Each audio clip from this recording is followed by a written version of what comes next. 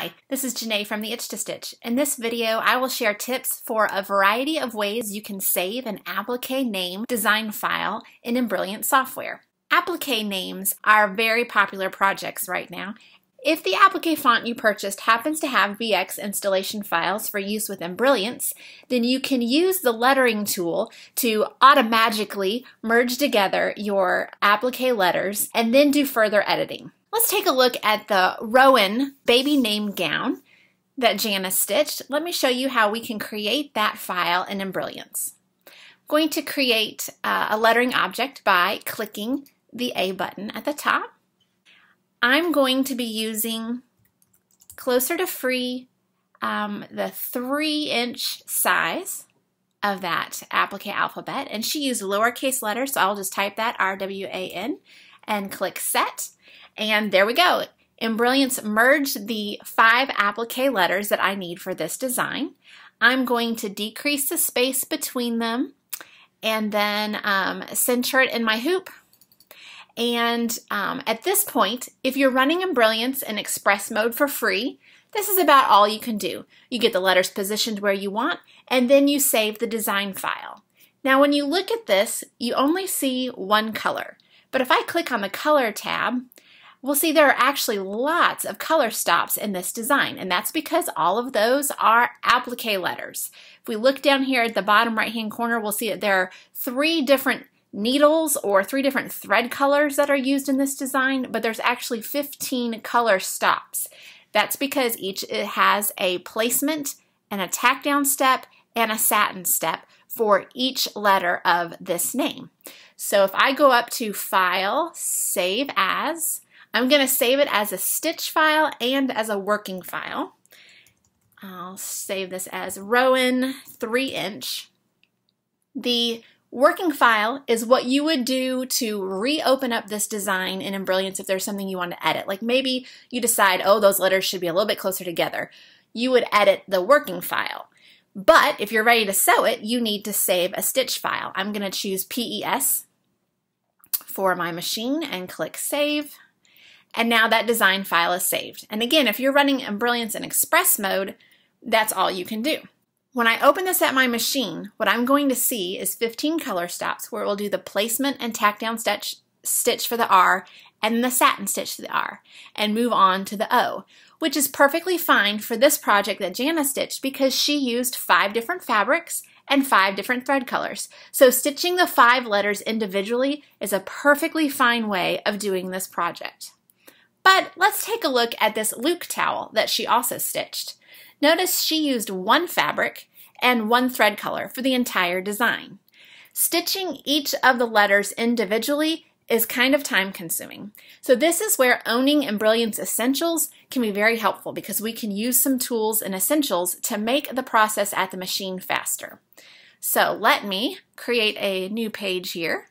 I will click the A button to create a lettering object. In this case, I'm going to type Luke and click Set and choose the closer to free 4-inch alphabet in this case. All right, let me decrease the space between my letters and center. And again, because this is a lettering object, I don't have the option to expand or see what's going on. We're just going to trust by looking at the colors that these are applique and each one has a placement and tack down and satin stitch step. So if I save this as a stitch and working file, let me just save this as Luke 4-inch. I'm going to have the same situation that I did with the rowan design. But if I own Essentials, I can use the color sort feature to save time at my machine. All right, this tells me the design page has been reduced by 9 color changes. And that's because since none of my letters overlap, it's going to combine all the pink steps. So there are 4 different placement stitches. Those are going to be combined into 1 step. There are 4 different tack down steps. Those will be combined into the second color stop. And then all 4 of the satin stitches are combined. So I'll click Save It. And it suggests taking my working file, Luke 4-inch, and just adding the word sorted at the end, which I like having that option, so I'm going to click Save. Now, you're not going to see anything change on your screen because we're still in our working file. We are still working with a lettering object where you cannot rearrange the steps while in an object. But if you open that newly saved design file, actually, let's open that first file that we saved. This is how I can show you what it would look like at your machine. Now again, I can open up a design file because I'm running Essentials. Once you open a design file, then you have the expand button where I can see how that original design file looked, okay? So it's got the place, tack, and satin for the L, then the place, tack, satin for the U, and so forth. But if I open up my sorted file, when I expand, I only have 3 color stops. So using the color sort feature, combined the placement step for all 4 letters and the tack down step and the satin stitch step for all 4 letters. Let's look at a different project. Let's look at this little sister design. If you look carefully, you will see that the same fabric was used for all the steps, but each letter is outlined with a different satin stitch step. So first of all, let's create that design. It was little sis. And this was using closer to free, the 3-inch size. All right, let me decrease the space between the letters. I'll decrease the line space a little bit. Now we don't want to mess with the placement and tack down colors because we want them all to be the same fabric. But if we were to do a color sort, all of those blue steps are going to be combined into one, and it's not going to allow your machine to stop to allow for a thread change. So I can change those right here, and we're just going to have to go in order. So this first blue step would be for the L. Let me scoot this over here a little bit. And that was an orange thread. So we change that to orange, and we can watch it change on our screen. Then the next one, the I, was a light blue. The second L was yellow. The S was a dark blue. Actually, we'll just leave it the blue that it's set at. The I was white. And the last S was red.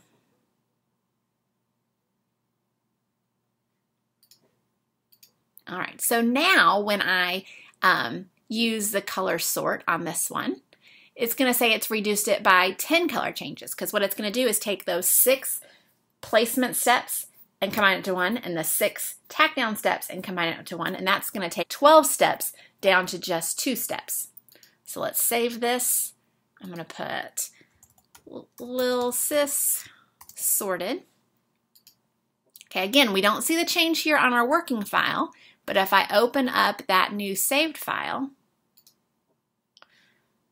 we'll see that it's been reduced by a significant amount of color stops because it's going to do the placement stitch for all 6 letters, tack down all 6 letters, you trim all those out, and then it will go through and do the satin stitch for the 6 different letters, allowing for a thread change. Let's go back to that rowan example. Yes, we want 5 different placement stitches, and we want 5 different tack down stitches, and we want 5 different satin stitches, but maybe you prefer to do all of your fabric placement and tack downs at the beginning, get all the trimming done before you start satin stitches, especially if you have a multi-needle and you can just kind of hit a button and let it do those last 5 steps yourself.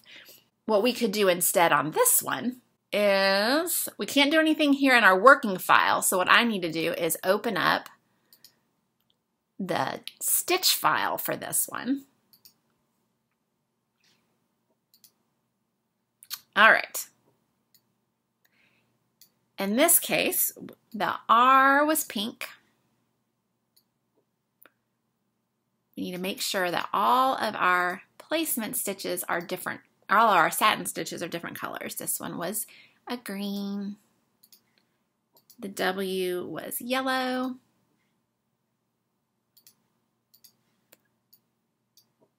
The A was brown.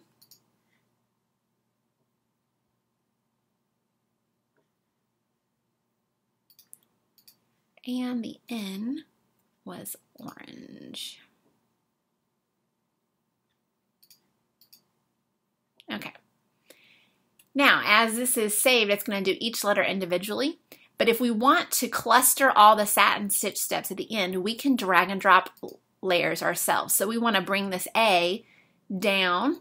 So what I can do is drag it to this point right here. So I've got the little dot and line, and what that's going to do is drop the satin stitch around the A in between the steps of the N. And I can do the same thing for the W. Drag this down. And the O, and the R. So now if I save this design, it's going to do the placement and tack down for the R, and the O, and the W. Actually, let's watch it in Stitch Simulator. It's going to do the placement,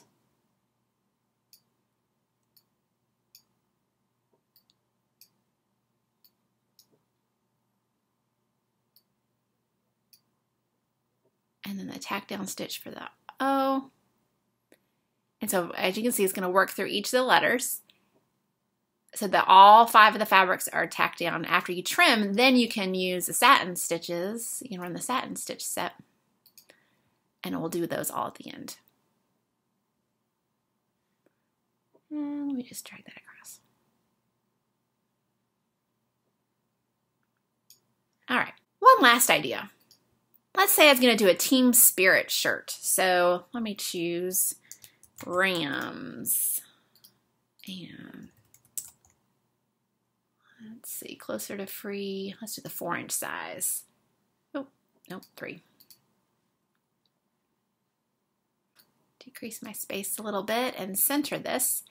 Let's say I wanted to alternate the colors. So I want the R and the M to be blue, but I want the A and the S to be yellow. So let's come down here and change that satin to yellow.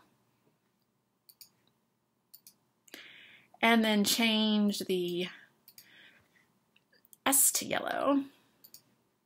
If I were to save a color sort right now, it's still going to combine all my placement and tack down steps, only allowing for one fabric. If I want to have 2 different sets of placement and tack down stitches, then I need to also change the placement and tack down for the yellow letters. So what I'm going to do is just choose a slightly different color pink and a slightly different color green for the first yellow letter and for the second letter.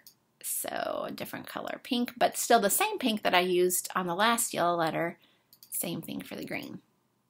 All right, so now what I have is 6 different colors because I have a specific placement, tack down, and satin color for my R and M, and then a different set of placement, tack down, and satin for my A and S.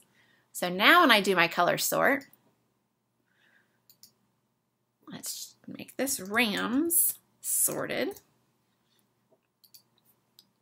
When I open up that design file, instead of 4 individual letters, I have 2 sets of 2 letters. So it'll do the R and the M, and then the A and the S. And again, like I did on Rowan, if I want to do all of my satin stitches at the end, then I could grab this step and slide it down here.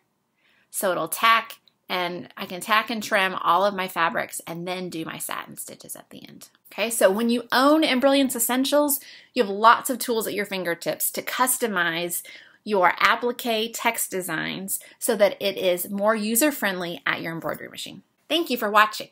Please check out our other videos for more helpful tips.